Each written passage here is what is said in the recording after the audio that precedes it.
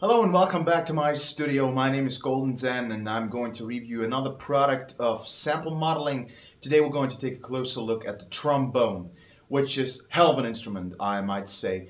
In the last video I've showed you the trumpet, which already is quite a tricky instrument to emulate on the computer digitally. But like I've explained in the last video, sample modeling really did an outstanding job on this and also on the trombone, because the thing is, the trumpet has valves. Still, it is a very dynamic instrument since it's a blown instrument. And the trombone is even trickier because the trombone has the slide thing. And that means that you got a whole nother dynamic range that you have to deal with. But again, sample modeling has done an outstanding job, and I'm going to show you in this video why and how exactly they did that. So first of all, I like to say a short thing. Currently, I'm working on the rescore of James Bond, Never Say Never Again, and I'm so glad I've discovered the sample modeling instruments in general, because in that kind of music, general and soundtrack music, usually brass is an essential element. And it's an essential element, but it's really hard to fake in a computer. I've explained this in the introduction video already, but my experience with this product is just so amazing. I mean, all the things I never dreamed of making before, I can do now, and it's really amazing. And I'd like to bring in a question that I was asked online on my YouTube video of the trumpet. A user or a watcher of the last video sent me a question about reverb, because I've explained it briefly in the previous video about the thing that the products, best to my knowledge, are recorded in a sound booth individually. And what you usually have is, when you have an instrument that is recorded in a sound booth on their own, you know, just one instrument in a sound booth, is that if you want to use that instrument in an orchestral context, you often don't get good results, because when you record a trumpet in a sound booth, it already sounds completely different than in a huge orchestral hall or something. That means the sound is different already. And what I often encounter is the problem that you can't really get rid of that problem by just adding reverb and hall. Still, the original sound that is not right stays the same. But like I've explained, with those products somehow it works. I mean, I've used it for orchestral tracks in Never Say Never Again rescore, and it just works perfectly. It's really hard to explain, but if you work a little bit with equalizers, and if you work with reverb and hall settings, you can really make those instruments sound like in an orchestra. That is really cool, and it's really something that is you see very seldom, because it's really hard to do. But anyway, let's get into the trombone. I have my tech control breath controller here once again, just to control the dynamics, and let's see how sample modeling worked on the dynamic range and how they worked down the dynamic range of a trombone.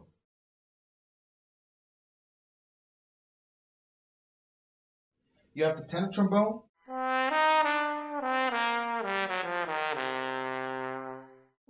Okay, really cool sound. Then you have two other tenor trombones. I've explained this in the trumpet video also. It's for the reason is that if you want to have like an orchestral setup, or a big band setup where you have the same instrument multiple times, so let's say like 2 or 3 trombones, they don't sound exactly the same, the various tenor trombones. It's just to make it sound more realistic, and it doesn't sound like it's copied 2 or 3 times. And then you have the valve trombone. It has a slightly different feel to it. The valve trombone is an old kind of trombone, because, like I've explained before, the slide trombone has the slide, and the valve works just the same way like a trumpet. It has valves, you know. And then you also got a bass trombone. This is a really cool instrument because, like the name indicates, you can go really deep with this thing. I like to call it the bad boy just because of the sound. You can go really deep.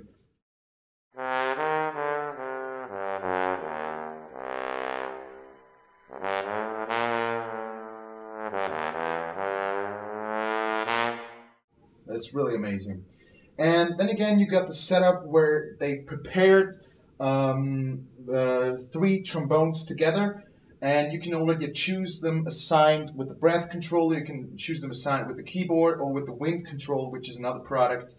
And this is amazing for orchestral setup. So if you want to have a whole trombone section, you can use that, and it comes pre-prepared. Okay, and it sounds like this.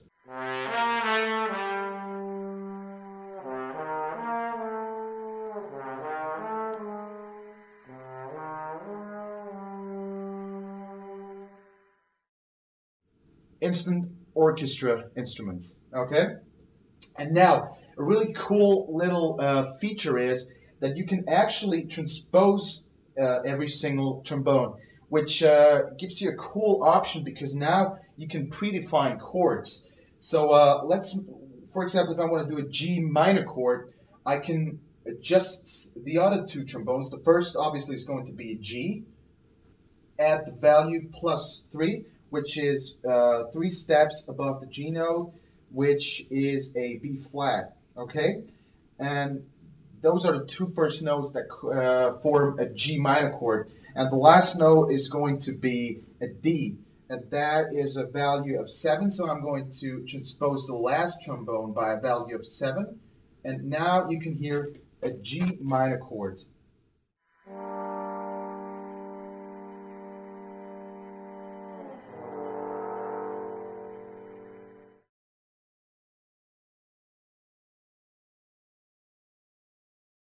Again, the first mute is assigned to the key switch section of the keyboard, which is the plunger mute. This is the plunger that you put in front of your instrument, and you can just go like, this is the standard sound here. Okay, so you can already hear I put some reverb in there. There's a pre-built reverb fitting to the instruments, built-in sample modeling instruments as well. And you can add it later on, but here I use the ones they included in the package. Okay, so you have the plunger mute. This is the standard sound. Okay, and with the plunger mute, it sounds like this.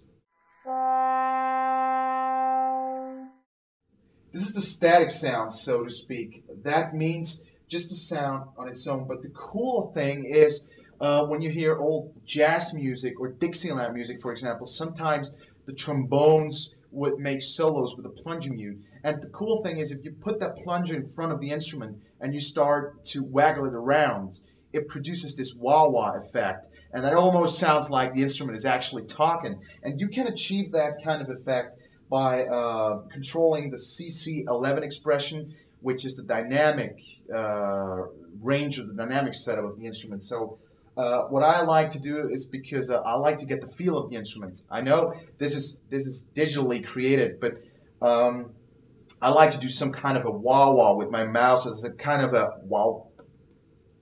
Okay, but also you can to be really accurate, you can add this later on in your program, in your sequencer program. I use Cubase, and you can also go to the CC11 expression sheet, and you can see the expression here, which is this thing, okay?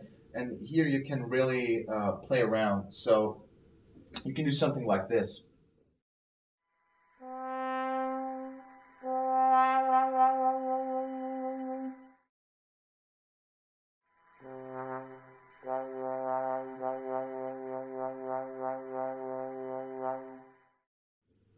You can even add more detail when you go to the, like I mentioned, the expression section, okay?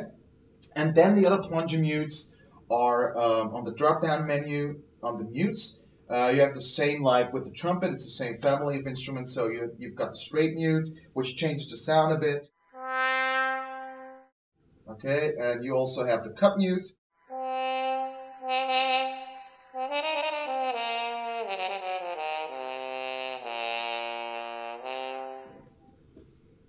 Then you've got the bucket mute, which changes the sound again.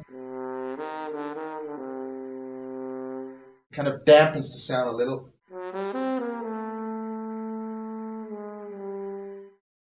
Okay, and then you have the harmony mute.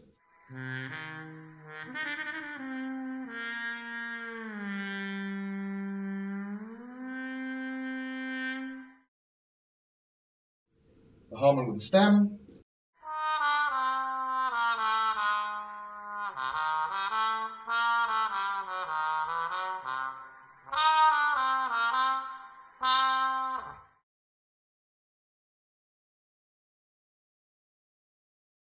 And then you have the other key switches that I've explained in the trumpet video. Like I said, there are a lot of things that I already had on the trumpet video. I'm just going to this briefly. Again, you have the folds, which is you have the slow folds if you hit the key gently, and you have the quick folds if you hit it hard. Okay, this is a really cool feature. I use that quite frequently. And then you have the nice endings.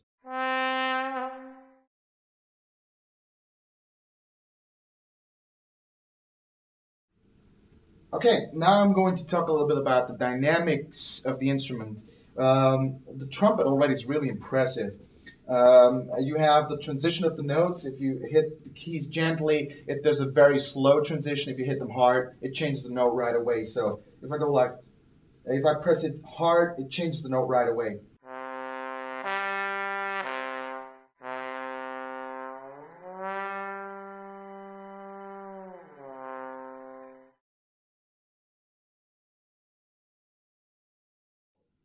And this is quite tricky, because usually when you have pitched instruments, or you can there are a lot of libraries where you can pitch bend instruments, but usually it sounds goofy. It just doesn't sound right. It gets this Mickey Mouse effect.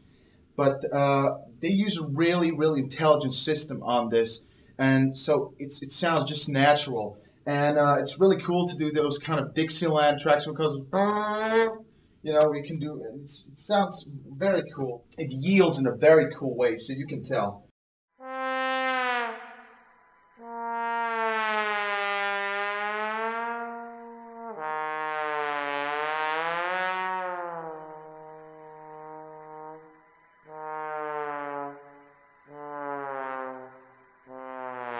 And in the context of the song, you can do really cool things.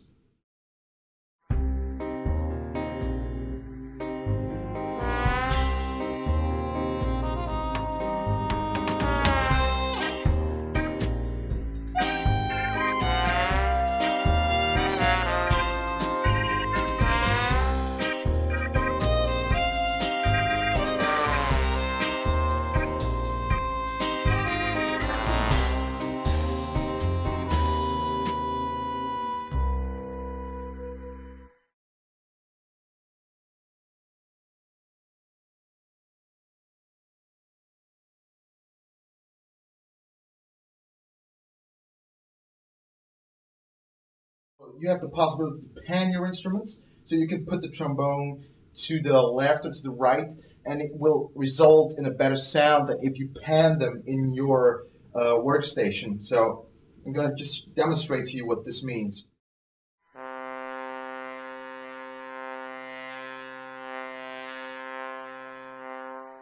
Okay?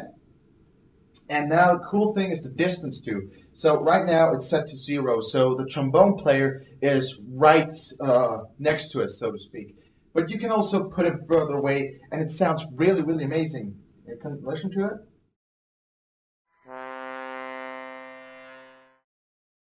Okay, so he's ran far away in the back of the room. And now we're saying to go to the right, or to the left. This is a really amazing result. This is also something you want to keep at the back of your head if you're doing an orchestral composition. This is a way to make it sound more realistic, because obviously in an orchestral recording, the trombone players are not right next to you. They're further away in the room. And so you can put them all a little bit away.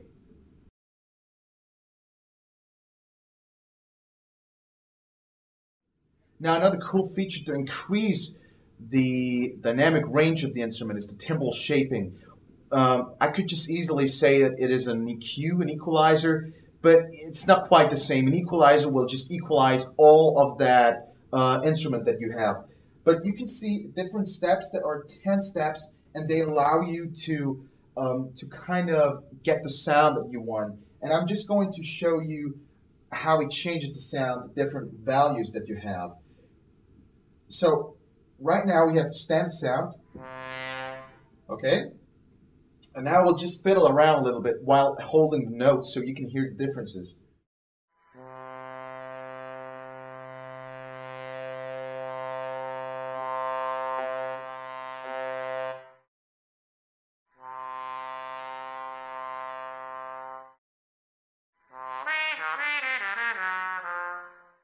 Okay, it allows you really to get the sound that you want. You can really tweak the sound. This is important in the context of a song because sometimes you will find that you have a song and then you load the trombone, you want to play it, you want to use it, but the sound is just doesn't sound right.